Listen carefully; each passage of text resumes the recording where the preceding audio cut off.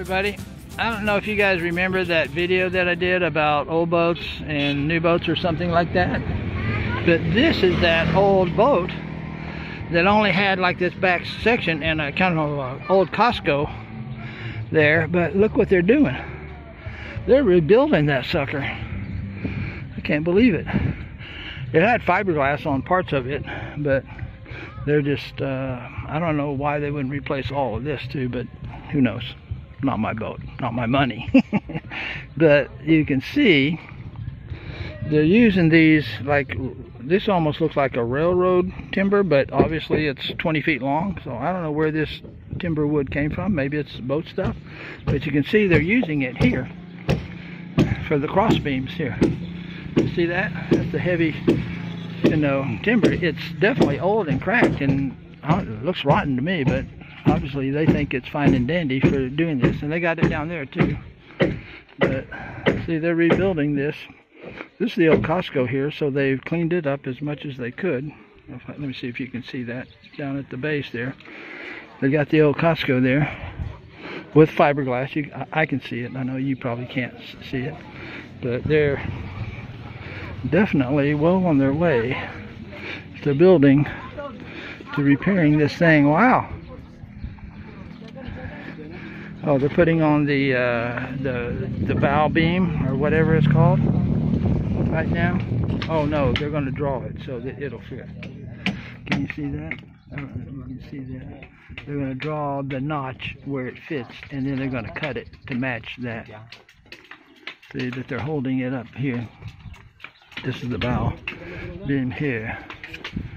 So it's coming out short though. You see that? There's the tip of the boat down there, but this bow beam is coming out to right here. Well, maybe they'll just have a flat spot out there, like flat plywood. These guys are doing fish traps here next door to it. See, he's marking the shape that they gotta cut that one out to set in that notch there. You see, this is the notch right here, and it sets down in there in epoxy, and then they, I don't know if they screw it or bolt it or what, but somehow that locks it in place.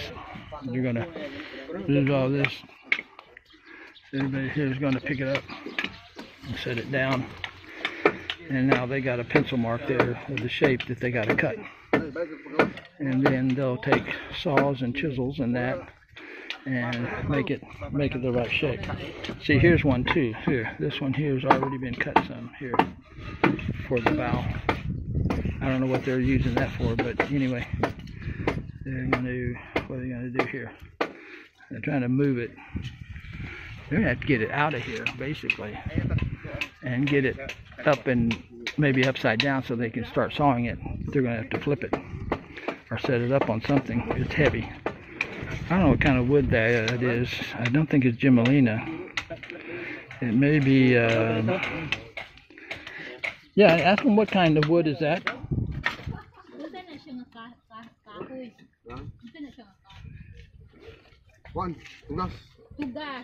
Oh, okay. This is Tugas wood. Tugas. That's a good wood for boats. And as you can see, we got a bunch of boats there. So basically, they're building Noah's Ark. Yeah. See? They're putting new wood on it.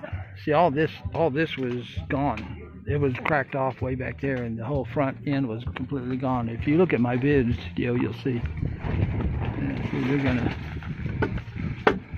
they're pushing this one here out so that it lines up with the outside here, so they're hammering it there to bow this piece of wood out. And so I think they're repurposing some old. Well, this wood looks new here, but it's got blue paint, which is odd. Usually, I don't know. There's their epoxy that they mixed up there, that they're epoxying all the wood into the joints and stuff with. Now see, now we're getting flush, well past flush here. And so that's how they make it bow.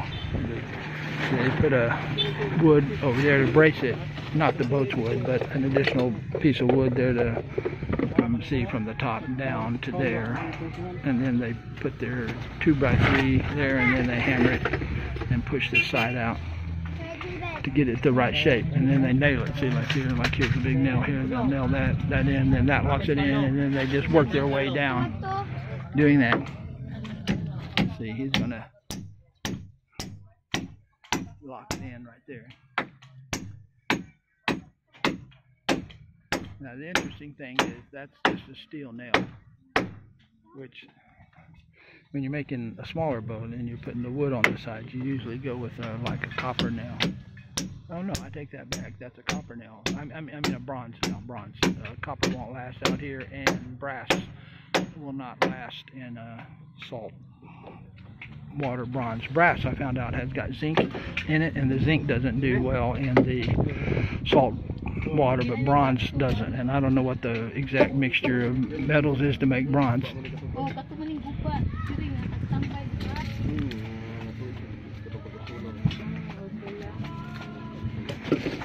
Yeah, what's that? He's the owner. Okay, what's it going to cost to rebuild?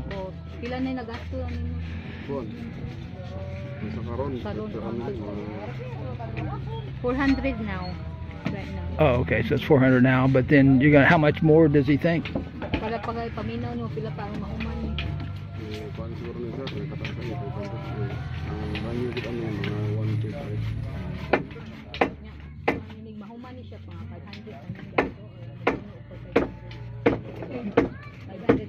Maybe 500 total? Yeah, so about 500,000 total. We'll get it all done. Yeah. How did the front part get missing? Was it a storm or something? Because of the storm. Storm. Ursula. Oh, okay. Storm Ursula. Yeah. Oh, during Christmas, right? Yeah. The one that was Christmas Eve. Yeah. Oh, yeah. The Christmas Eve 90-mile-an-hour winds destroyed this thing.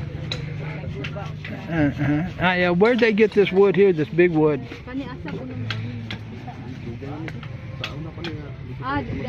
Long time ago he have it.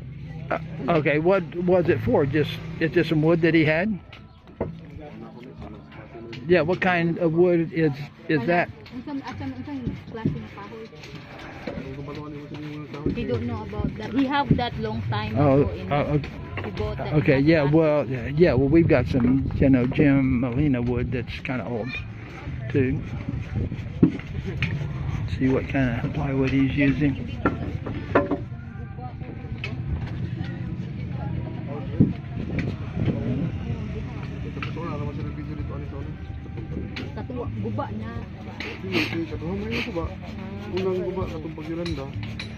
Yeah. So you got these ones tied up with these ropes here, and then they let that one out so this thing could go back. So apparently they wanted to nail this end in, but not the center yet.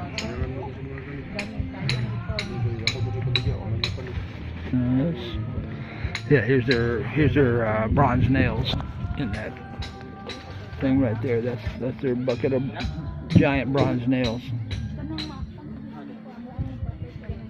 Honey,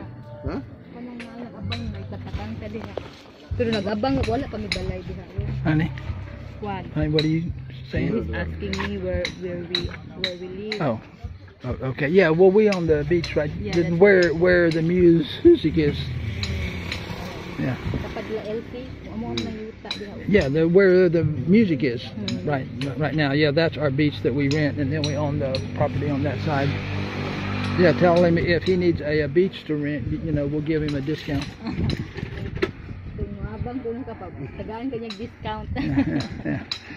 Yeah. What is this boat used for? Is this for fishing?